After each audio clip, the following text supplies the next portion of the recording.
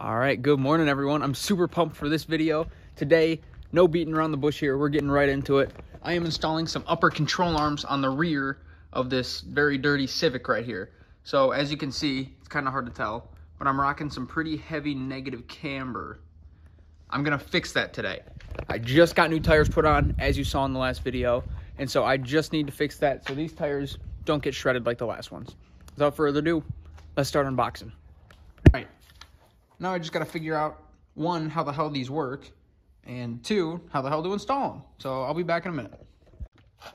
All right, so I just got the wheel off, and I'm taking a look at this. So I have this bolt right here, and then I don't know if you guys are going to be able to see, but there's one. This is the upper control arm right here. So there's a bolt all the way back, way up there. There it is. You can see it a little bit right there. Anyway, I'm going to get right to work, and I will keep you guys updated.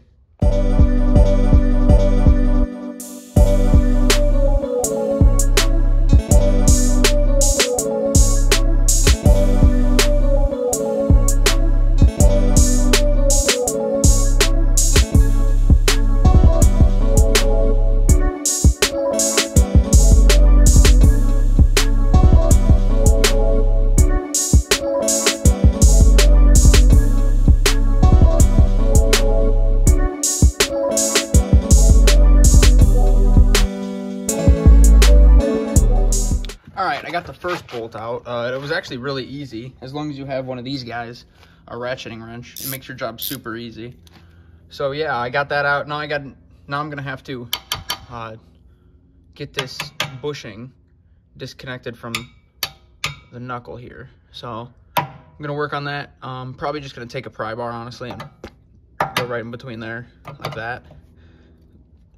Kind of pry. I don't know. I'll figure it out. Anyway, I'll see you guys on the other side.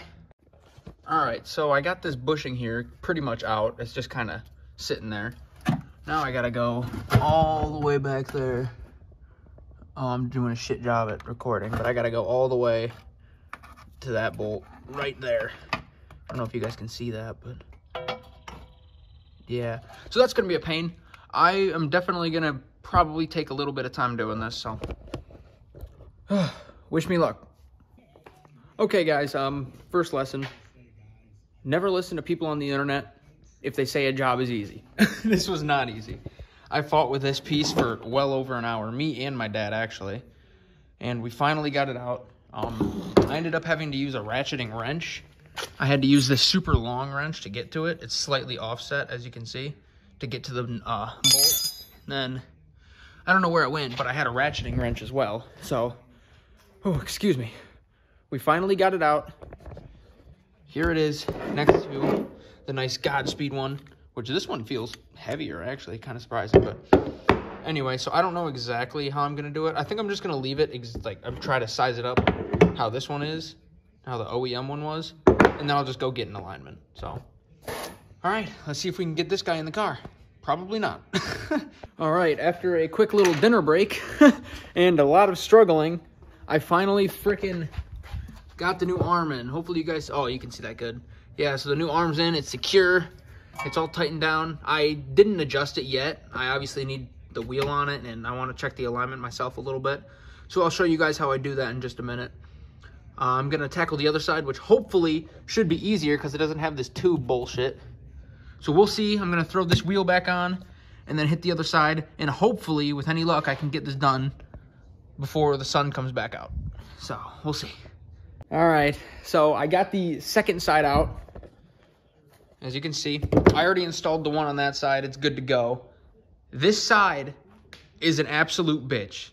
This driver's side is impossible. You basically have to have a ratcheting 17 millimeter wrench, and even then, it is near impossible to get out. You have about that much room to get it. So no matter what you read online, no matter what you say, listen to me.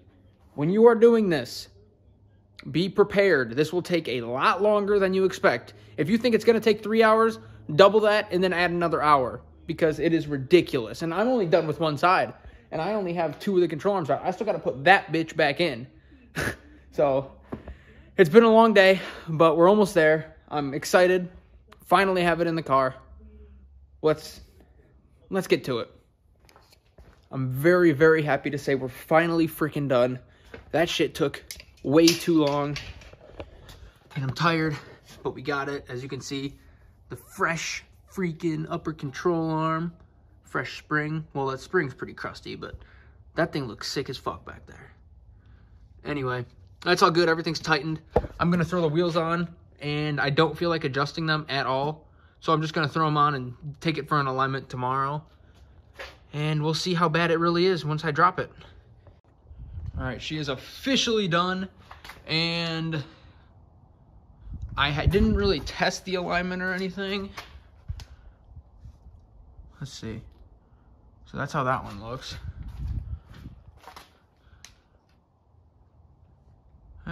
This one's definitely more straight than this one. Anyway, that's the point of professional alignment. I'm going to go get a professional one probably tomorrow or the day after. Oh, I'm really tired. Anyway, I'm going to take this thing for a quick test drive, make sure the wheels don't fall off, I don't hear anything clunking, and then I'm going to park it until I get an alignment tomorrow. So let's go do that. It can't be one of my videos without a cold start.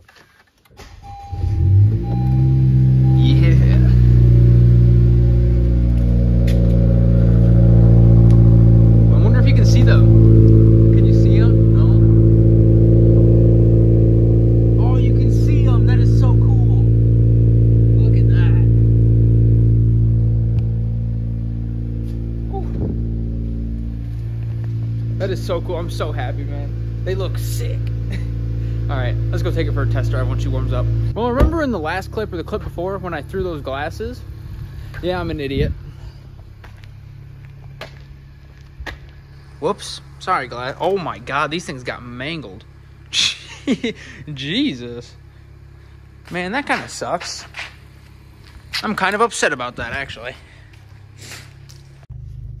All right, here we go. My little test drive. This will be my genuine first impressions. I have yet to drive. So we'll see. First things first, I've noticed it's a bit stiffer. I don't know how to describe it. Yeah, I really don't know how to describe it except stiffer. Yeah, even over the bumps, it feels just a touch stiffer. I kind of like it. It feels nice, actually. I don't hear anything that's making me nervous yet. Man, it feels good. I don't know what it is, but some just feels a little different. Like I said, though, it almost feels a little stiffer over these little bumps. It feels good. It almost feels like I have more control. Dude, I don't know what those control arms did, but it feels incredible on the road. I turn the wheel and it moves. It responds so much faster. And that doesn't make any sense to me because I only did the rear control arms. So I don't get it, but man, it feels good. I mean, I guess it could be placebo, but there's too much here I think for it to be just placebo. It feels great. Yeah, so I've been driving around for about 10 minutes. And I've come to the conclusion that it feels more planted. That's what I'm going to call it. My car just feels more planted to the road. Granted, I did just get new tires, but that's not exactly what I'm referring to. I'm referring to when I hit a bump or the rear end used to become unsettled, it feels like it never leaves the ground anymore. It feels like the tires are always in good contact with the road.